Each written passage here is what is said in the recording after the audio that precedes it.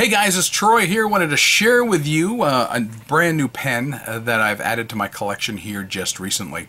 But I picked it up on the back end of something that we did as a family. On Saturday, which as I'm recording this is just 2 days ago, we got home from a family road trip.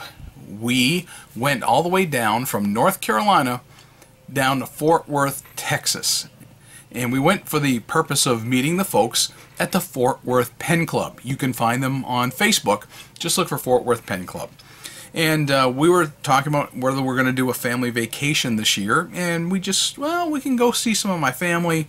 I've got family in New York, New Hampshire, South Carolina, Florida. Well, we just decided, let's do something different, kind of on a whim, and let's go meet some folks like Larry the Pen Bug Guy. You've probably seen his YouTube channel, hopefully you have, and got to meet him and Mr. Announcer. I know what he looks like in person. So, you only get to see his hands, basically. But, anyway, got a chance to meet with them. Well, on the way home, I decided a couple of things. Number one, I wanted to take my family down through Cajun country. I enjoy Cajun country. I feel right at home in Lafayette, Louisiana, in that area. So took them to an awesome Cajun restaurant that I've been to before. Whole family loved it. And after we left Lafayette the next morning, we took a swing through New Orleans. And I said, if I'm going to New Orleans, I've got to go to the French Quarter and visit Papier Plume. Now, this is my second trip that I've ever been to the French Quarter. First time I went years ago, before fountain pens were really a hobby, and we went down to the French Quarter to Bourbon Street and went to had some croissants and coffee and looked around. This time we went to Royal Street and found Papier Plume. I've tried their ink before. Several major distributors have carried their ink. I've had a good many samples of them. I've given away lots of their inks. Some I've liked better than others. But also, the shop was beautiful. Got a chance to meet the owner, and really enjoyed talking with him for quite a while. And I picked up a pen while I was there. I also picked up a bottle of ink. And unfortunately, they didn't have the ink in stock that I wanted. I wanted fountain pen ink from Papier Plume. There was one particular ink of theirs I really did like, and that was Peacock Blue. They didn't have it. So, my second favorite ink, Forget-Me-Not Blue. I've had this before, used it, and liked it. So, you know, they've got the little fleur-de-lis on the top there. So, you know, Patrick and his staff were very helpful. And I got to looking around the shop, and he had some awesome dip pens. Not really what I was looking for. They had a lot of Lamy stuff. They had the newer Esterbrookes. And then they had a shelf display of Jean-Pierre Lépine. I said, why not? And he had Jean-Pierre Lépine is a 5th generation pen maker from France. And so I took a look, and this one, and it was a red one that really stuck out to me, but this one right here is the Winston model. I saw several Winstons that were in various colors, and I'll put the link to Lépine's website down below in my description of the video, and you can take a look. And what you'll want to do is, especially if you go in, if you go into Google's browser, Chrome, you'll want to translate the page because it's going to be in French. So you want to translate it to English. Not that the translation is fantastic automatedly, but it's readable. So I went ahead and I picked up this. It's an oversized pen. It's a fat pen. It's called the Winston because after Winston Churchill. Quite honestly, the French owe an awful lot to someone like Winston Churchill. After years and years of being at odds, the French and the English, well, during the 20th century, the French should be very happy to have been allies with the English as well as Americans.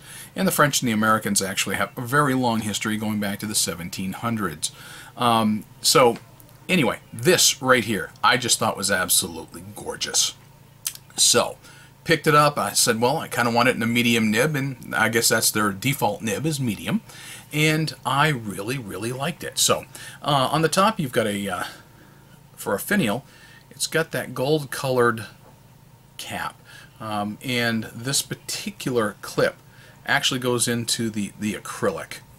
And then you've got this oversized cap band, which, you know, it doesn't sit and it doesn't sit very well. It kind of wobbles like a weeble a little bit with that cap band.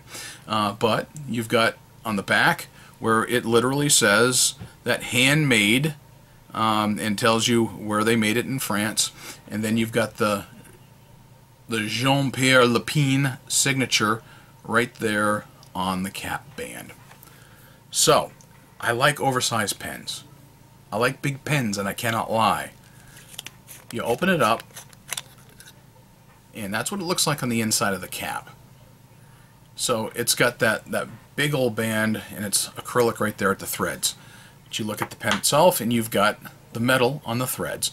And it's one of the things when you put it in, you'll feel the friction on that. So that's the only thing I didn't like, is it's just a little rough feeling and sometimes sounding with those threads. But other than that, that's not so bad. You got a tapered section down here. The threads don't bite too bad because it's big enough a section where you're really not going to feel that, even on my big mitts.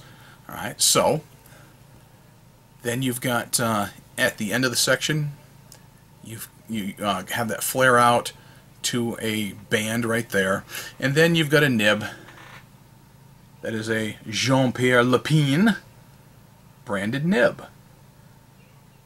Now, I'm just going to go on a limb here, and it's probably, what, a Yovo nib?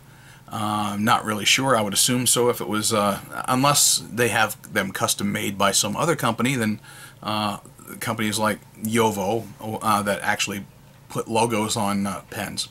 This particular pen is a cartridge converter pen.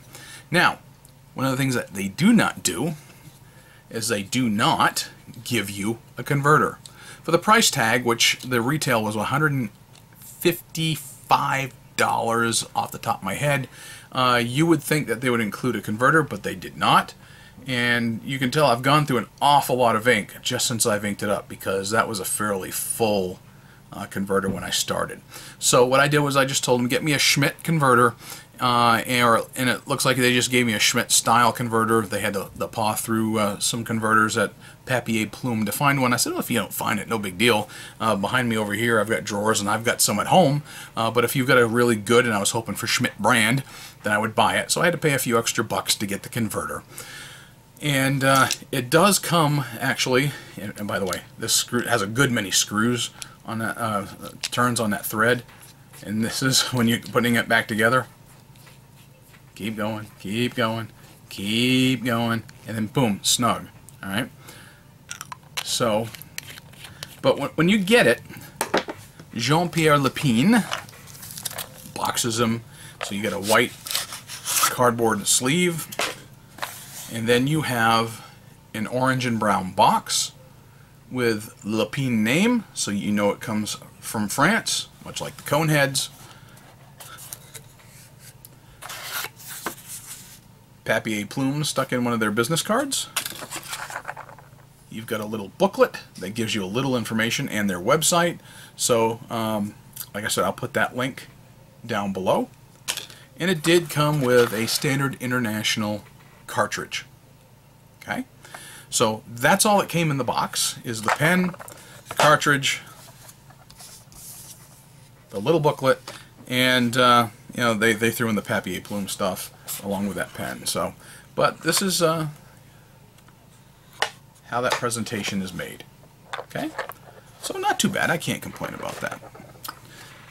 So our pen brand that I've never really touched until I went to go see it, not too bad. So how does it write? I'll tell you this. I test drove it while I was there at Papier Plume, and my first writing with it, I was like, just a hair on the scratchy side, could be a little bit better. I said, I can smooth that out. Well, Patrick said, well, he'd take it and he'd work on it real quick. And he did, and he made it, it seems to be a little better than it was when I was there in the store.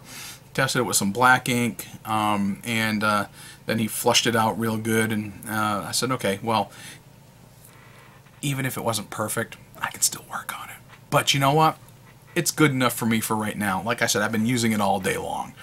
And I've gone through an awful lot of ink. And it's a wet writer, so it uses a good amount of ink. fairly quickly. So, how does it write? Let me show you.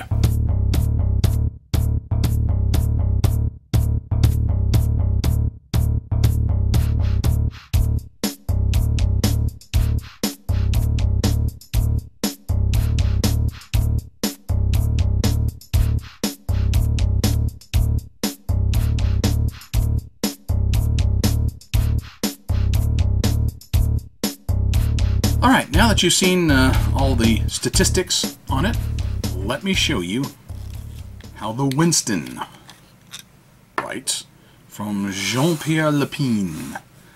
Monsieur Jean-Pierre